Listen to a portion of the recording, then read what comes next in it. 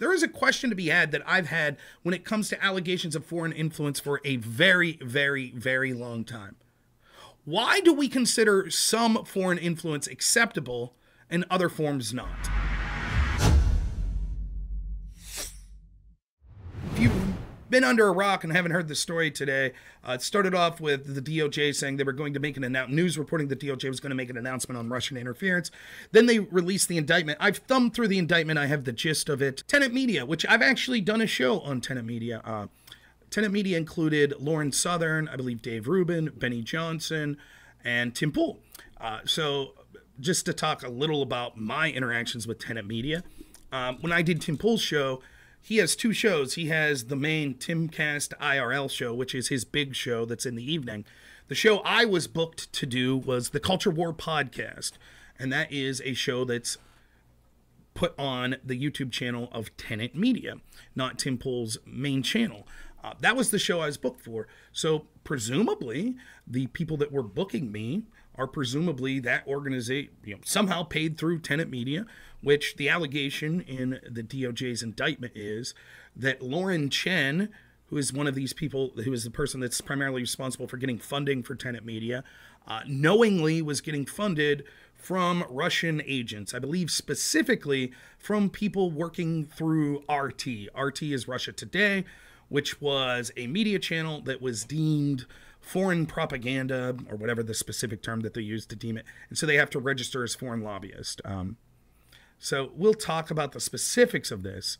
But I did have some limited interaction with Tenet Media. Totally true. Now, I stuck around and did Tim Pool's Timcast IRL show in the evening as well. So we'll talk about all things Russia.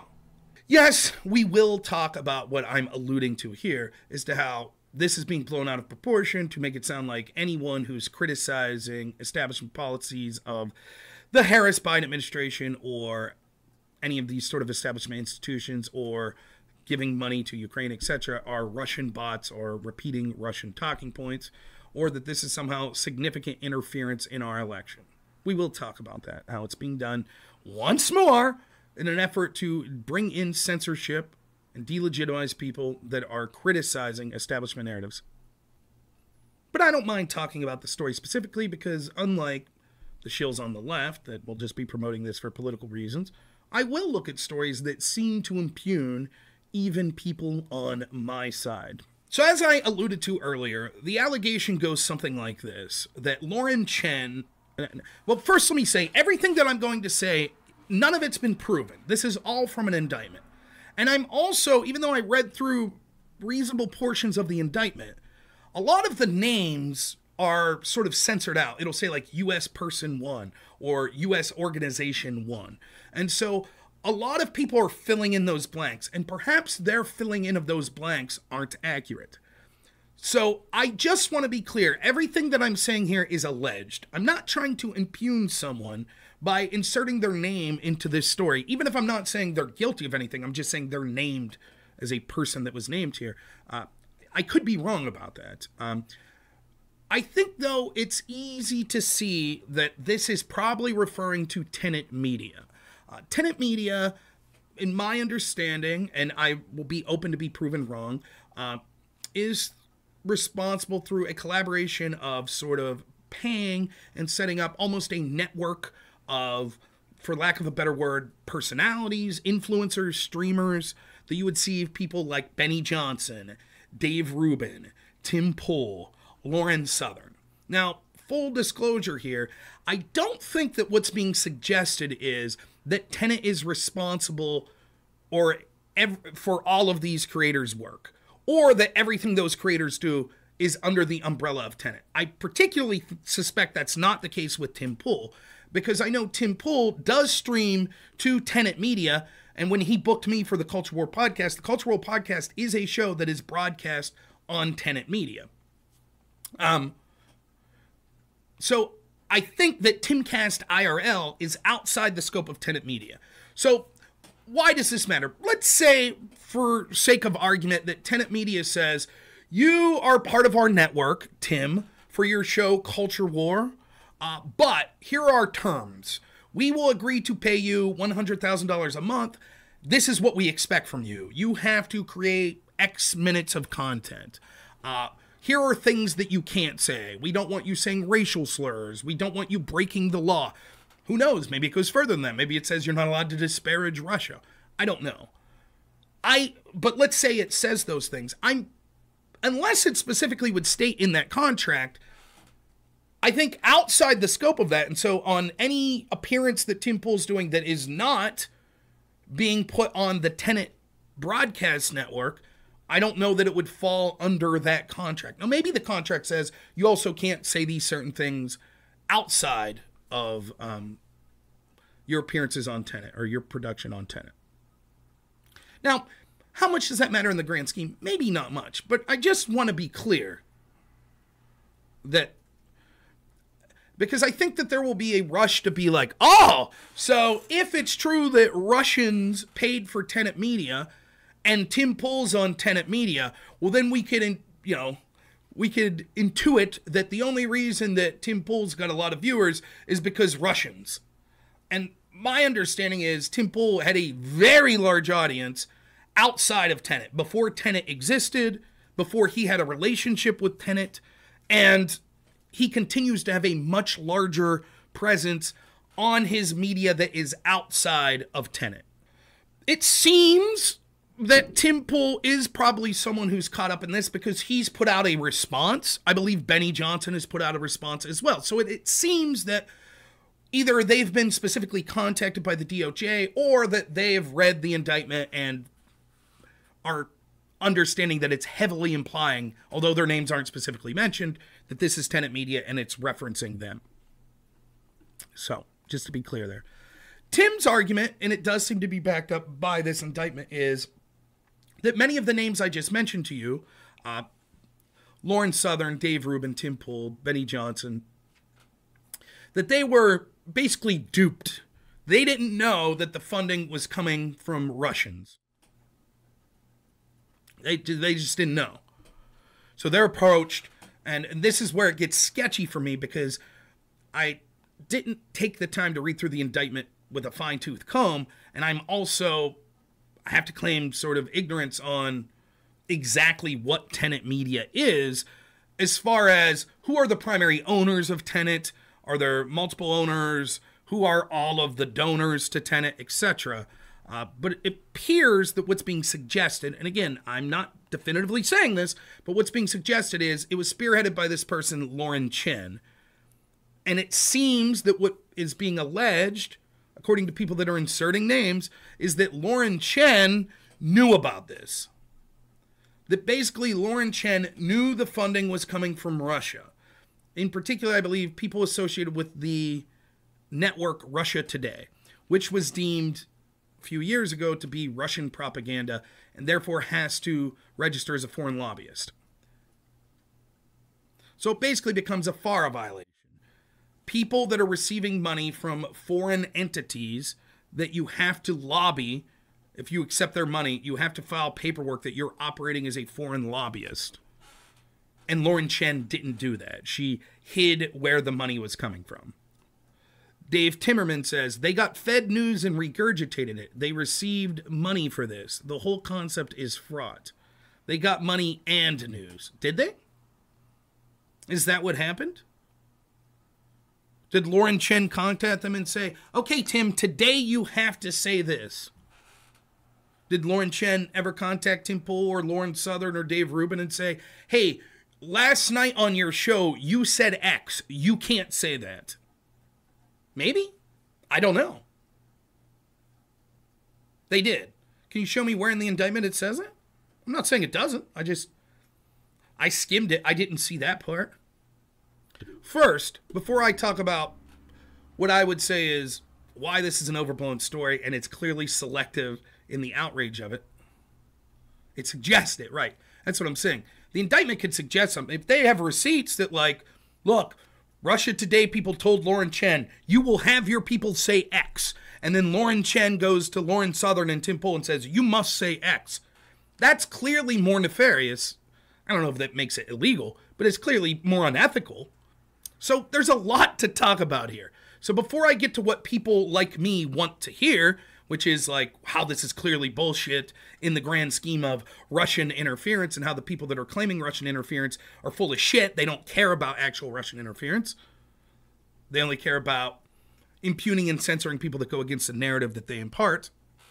Let's talk about the other side of the coin. First question to ask is, what is your responsibility if you're being paid by some sort of network to look into where the money comes from? I always try to evaluate these through the lens of like, well, what would I do in any given situation? I happen to be what I think's an average or reasonably intelligent person, but I also lack a lot of weird social skills that maybe other people have because I'm kind of a weird fucking country bumpkin redneck. So like, for example, before I ran for Congress in 2019, like I never went to like political rallies. I never sat down and talked to a governor or I didn't even go to like fancy dinners, very rarely in my life. Like, I don't know shit about what fork to use and things like that. I don't know. And oftentimes I would find myself, in socially awkward situations. Now, I'm pretty affable and easygoing, so I could usually get my way through it just by being myself. But that sort of comes in other ethical dilemmas that might be worth talking about. For example, there was a period of time when I was fledgling in my channel where I took a few sponsorships. A CBD sponsorship I took at one point. Nice ladies contacted me. Would you be interested? They set me up with my own sort of website that was basically just like their website but with my name attached to it, where you could buy CBD products. I did a couple like 2-minute ads. They sent me CBD products. I said, I'll try them if I like them. I liked them. I didn't think it was any miracle cure or anything, but maybe it was placebo effect. I don't know. Felt a little good after taking it. Did a couple shows where I was like, hey, you should try this out. Here's my link. Go to it. If you buy something, I get like 10%. I couldn't tell you much about where that company was coming from. I had an hour meeting with those ladies. But is it possible that they were doing something fraudulent? Yeah. And I certainly didn't do what you would consider a due diligence. Now, I made a grand total of $0 off of that. Never made a dime to my knowledge. Didn't sell anything. Got a couple free samples. That was about it. But if I'm being quite honest, should I have done more? Probably. So let's say I'm approached. I do Tim Pool's show, right? And let's say afterwards Tim says, Rob, great show. Let me introduce you to Lauren Chen and her husband. They own Tenet Media. They'd like to offer you a contract. They'll pay you $5,000 a month if you keep putting content out and put one show a week on their channel. Right? Let's say they said that. And I was like, oh, well, like, what are the terms? Just be yourself. Just do what you want. Obviously, we're going to have you sign a contract that says don't break the law, don't use racial slurs. But other than that, have at her, man. As long as you put it on our channel, good enough for us. One show a week. $5,000 a month. Let's say I would have said, sure, sounds great. I probably wouldn't have been like, well, where exactly is this money coming from? I want to know who the donors are to Tenet Media. I'll be honest with you. I probably wouldn't have done that. Now maybe I would after this story. But I would have probably just been like, oh, cool. Some business people that have this media network are offering to pay me money. They're sending me a check. It's being taxed. I'm paying taxes on it. No harm, no foul. I'm not doing anything unethical on my end in that I'm not changing my message because they're paying me. The only thing I'm obligated to do is put one show a week up. No problem. Would people have done differently? Is that really bad? I have no clue. Is that too naive on my part? Have I not ethically done what I'm supposed to by saying, I want to see more of the books. I want to see more of who exactly is donated to Tenet Media. Where exactly is this money coming from? I don't know. I'm just telling you as a fledgling person that fledgling in the idea that I basically have zero connections in the world of media and I'm fucking some dude who's living paycheck to paycheck. If someone offers me $5,000 and it's not like shady under the table money, but it's literally like, yeah, fuck, we'll send you the appropriate tax forms and whatever. Everything's on the up and up. And it looked legitimate to me and they weren't trying to control my message. I don't know. I'm interested to see what people think. For me, given that I probably acknowledge I wouldn't. I understand that there's a little difference, particularly with someone like, I guess, Tim Pool, Dave Rubin. I don't know much about Benny Johnson, but Tim Pool, presumably, big sort of business himself. He's making a lot of money. He has a lot of employees. Maybe you expect someone like that that's more involved to be a little more diligent. Like, wait a minute, where's this money coming from? Because he's in the business. So maybe you'd say, Rob, it's not an apples to apples comparison. I personally tend to saying I'm not judging them that much if, well, as far as they should have done their due diligence to make sure this wasn't money coming from a foreign actor. That's what I'm saying here. Two other things that maybe are interesting to talk about, other situations along this line that, that I thought about is, one, the actual real situation that I could say. I can't tell you that I've never taken money from a Russian state organization. I can't tell you that. Why? Because I get super chats and I get Twitch subscribers and I've had people send me money on PayPal. Now let's get broader. Let's look at this broader, okay? First, before we get into sort of the more offensive stuff on this, there is a question to be had that I've had when it comes to allegations of foreign influence for a very, very, very long time. Why do we consider some foreign influence acceptable and other forms not? For example, if a state organization funds media in Russia, like Russia Today, we'll say that is foreign propaganda, and we'll say then that that's, under certain specific laws that they're foreign propagandists and that they could be trying to influence our country, so certain laws apply to them. But not the BBC? Why? Now, more importantly, why is this story breaking?